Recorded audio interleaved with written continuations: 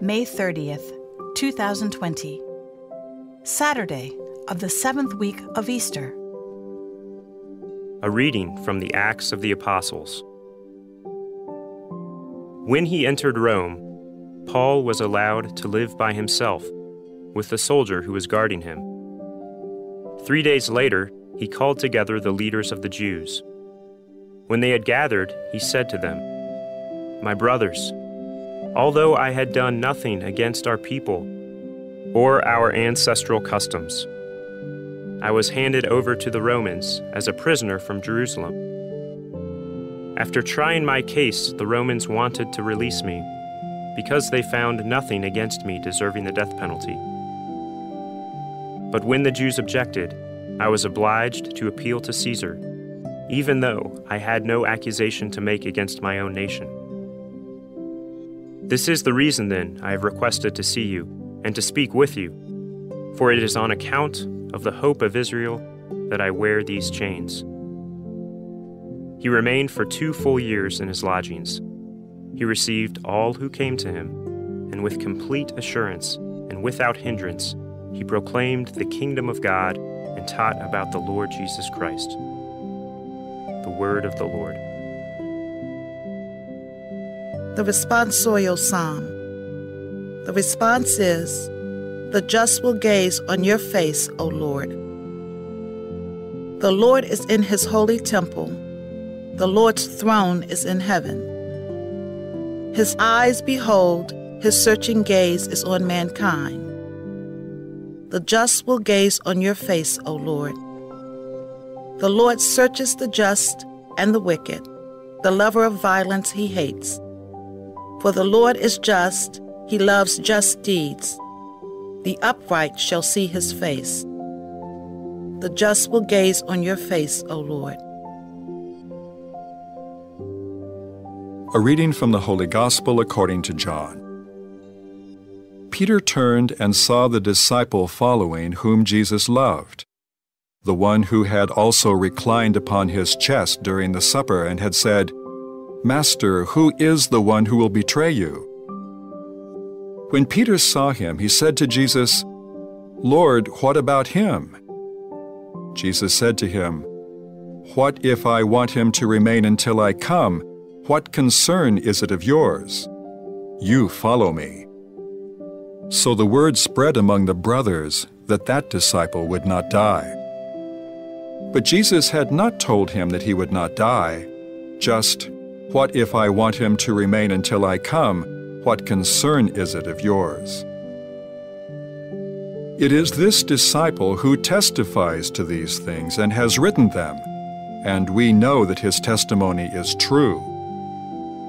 There are also many other things that Jesus did, but if these were to be described individually, I do not think the whole world would contain the books that would be written. The Gospel of the Lord.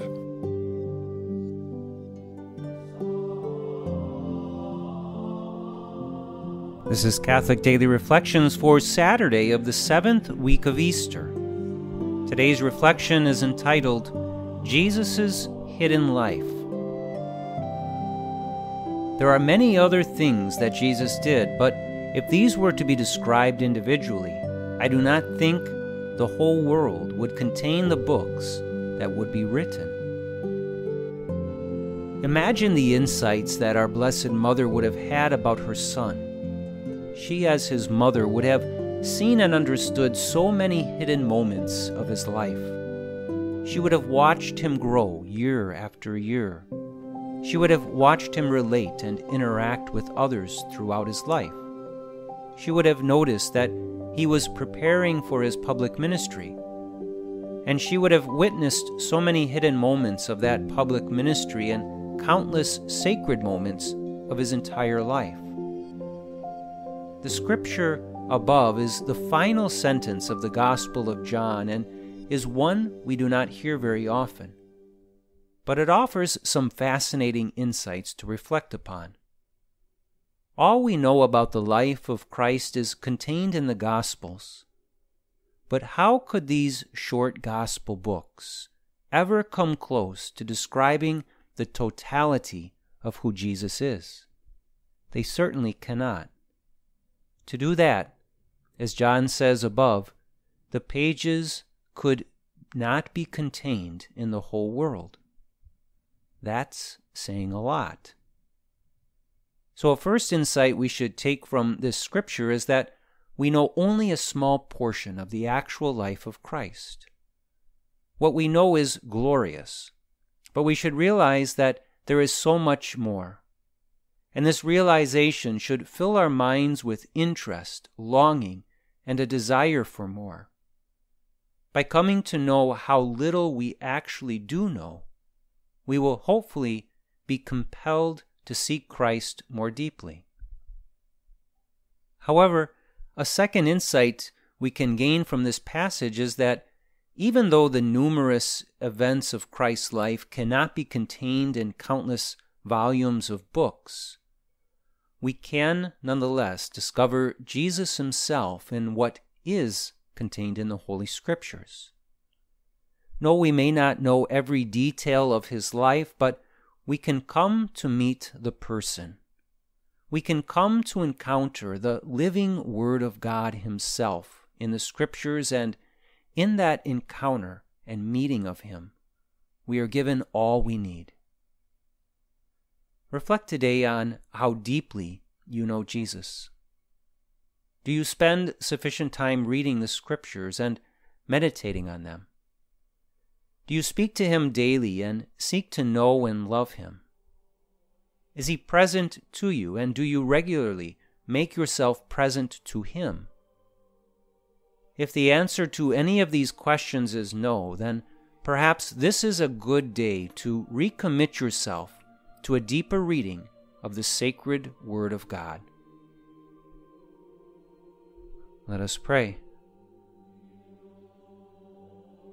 Lord, I may not know everything about your life, but I do desire to know you.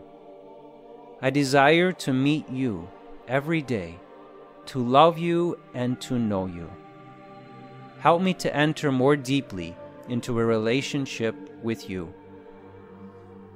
Jesus, I trust in you.